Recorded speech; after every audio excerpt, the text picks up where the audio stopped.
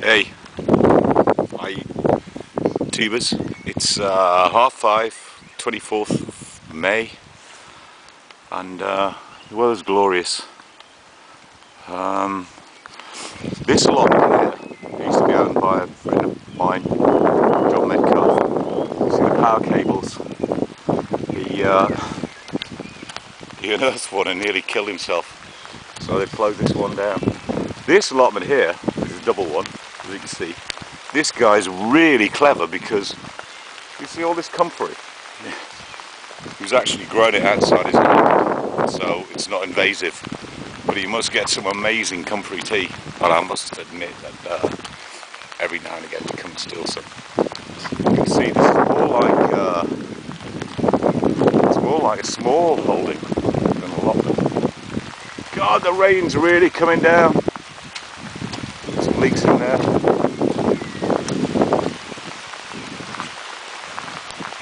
This is the next one. This is like what most allotments are like. It's just like a half allotment. Nice things growing in here. This is my other, well, I know most of the people around here. This is Johnny. I think Johnny's let himself down here because that looks a bit fucked up, Johnny. This is the saddest allotment here. Sad chickens, they always come out to meet me. There's one of them. They'll all come out. You alright, chicken? They've got a bit of a hard life, bless them. There's the next one. This is a double allotment. This guy took it over. He was full of enthusiasm and it seems to have died really quickly. We know that feeling. And he's got this bit as well with some chickens in without hiding. This one again is full of sad chickens. Alright, sad chicken. Go down here, this is ours. Through this gate. Well, hopefully you'll see allotment Dave. Oh, I have cracked on a bit. Last Wednesday was a brilliant day. Oh, I really got stuck in. My God, it's like a World War I trench here. So this is Charlie's potato bed down this end of the garden here. But unfortunately, only one potato's come up so far. The rest will be good. Oh my God. It's like, it's like a swamp. I'll get off that. Charlie came up earlier on and got drenched. Put some of the cabbages in. I think these are cauliflowers. Onions are doing well. Peas. Everybody's having a problem with peas this year. There was a line in there, nothing's come up.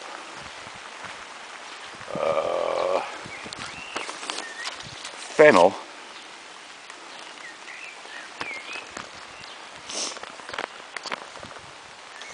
I can't even tell you how good that smells.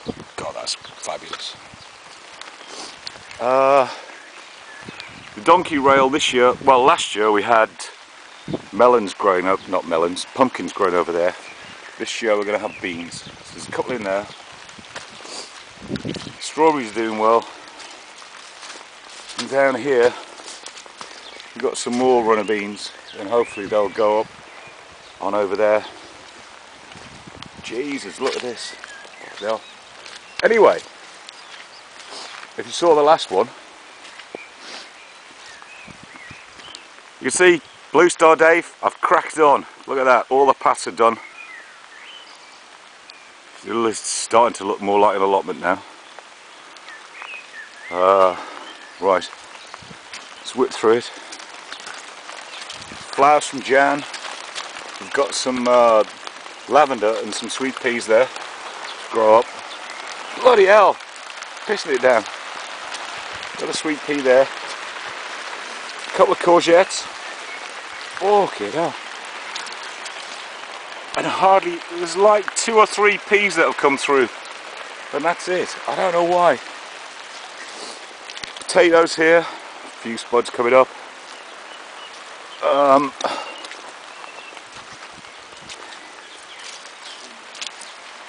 Purple sprouting broccoli.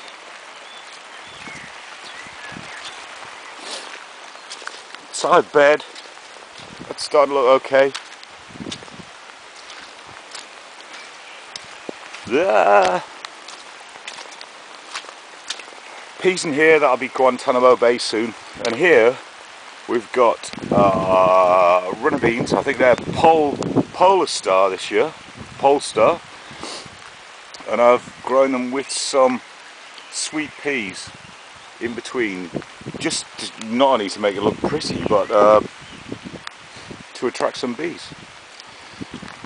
So we've got this contraption here, and then over there I'm going to build another one and have an archway going on, so that should be quite good. So we've got some red cabbage in here. This was the bed that had the peas in last year. I know it doesn't look like it, but the earth there, you could dig it over with your hands. The earth is so good. That's brilliant. Cauliflowers in here. Yeah, they'll get there, they'll get there.